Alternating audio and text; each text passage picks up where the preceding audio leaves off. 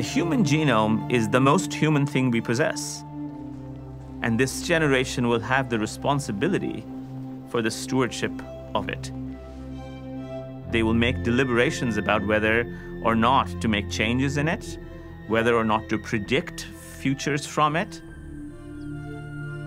This generation has the responsibility to protect and to understand and to intervene on the most human thing that we possess in common. It's an awesome responsibility.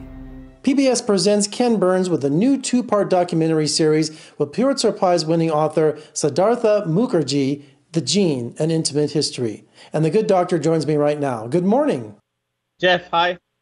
Well, doctor, we have only 6 minutes this morning and for a subject matter that would need an entire college course to understand. Getting beyond a college course now, because it is now the topic on everyone's minds is, how do we use genetics to tackle coronavirus? Now, the two-part documentary series, The Gene, An Intimate History, is based on a book you wrote that took you a good 6 years. The Gene, An Intimate History came out in 2016. It's a history of the gene and the birth of human genetics. The first part of the book is the history, how we discovered the gene, and its uses and misuses in Nazi eugenics and American eugenics. The second part of the book has to do with questions about how we use genes and gene editing in the future, and what the challenges, ethical and otherwise technological and how we can use genes to potentially create a whole generation of new medicines against diseases. The film is very different. The film is more of the film has more personal characters in it. It has personal stories of people who've been affected by genetic diseases and how new treatments are being used to save their lives. It also, of course, has elements of history and goes into some of the ethical challenges that I discussed before with gene editing. Now, documentary filmmaker Ken Burns is best known for jazz and the Civil War and baseball. How did the subject matter of gene and intimate history come about? Well, Ken and I have collaborated before on another documentary called Cancer, The Emperor of All Maladies.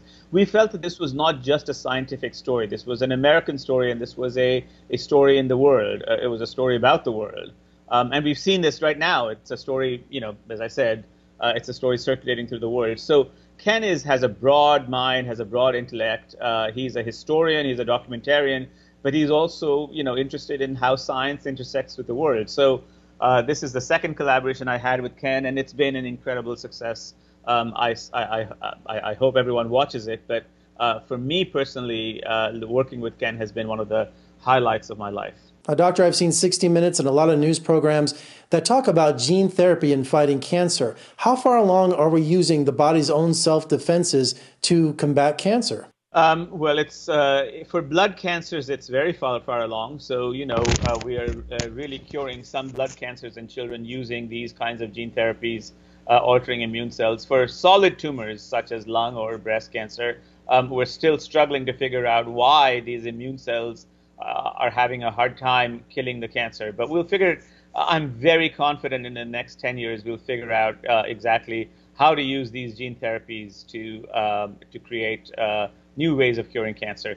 I should also say that that aside from altering our own immune cells, we're also using techniques, antibodies that will remove the cloaks from cancer cells and kill cancers. And those have been very successful. These are also produced using genetic techniques, and those have been very successful in some solid tumors, such as melanomas and other cancers. So on every front, we're using genetics to try to cure cancer, understand the risk of cancer in virtually every way.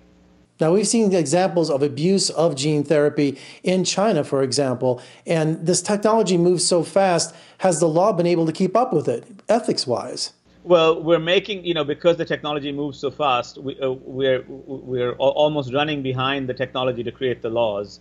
The film begins with shocking footage, which everyone should watch, of a Chinese scientist getting up to the podium and announcing that he's made 2 designer babies in which he's edited the human genome.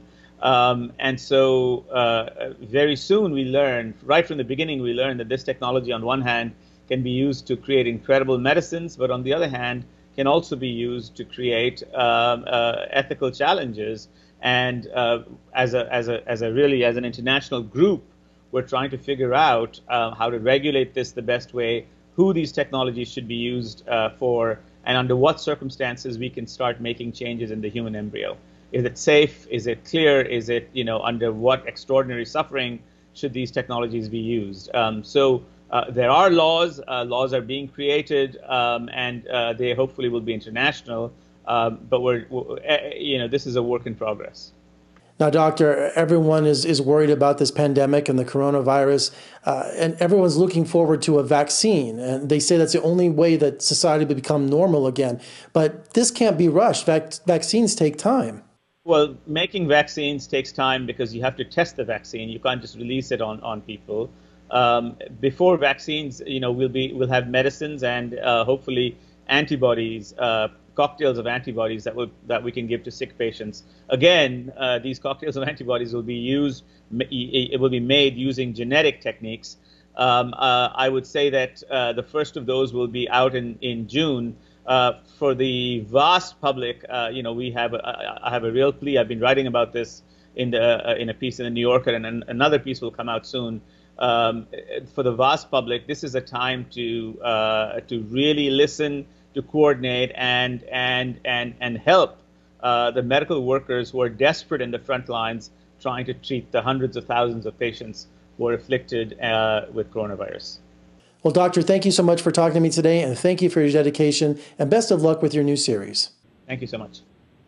You can catch The Gene in Intimate History on PBS, and for more reviews and interviews, just surf on over to my website at vegasfilmcritic.com.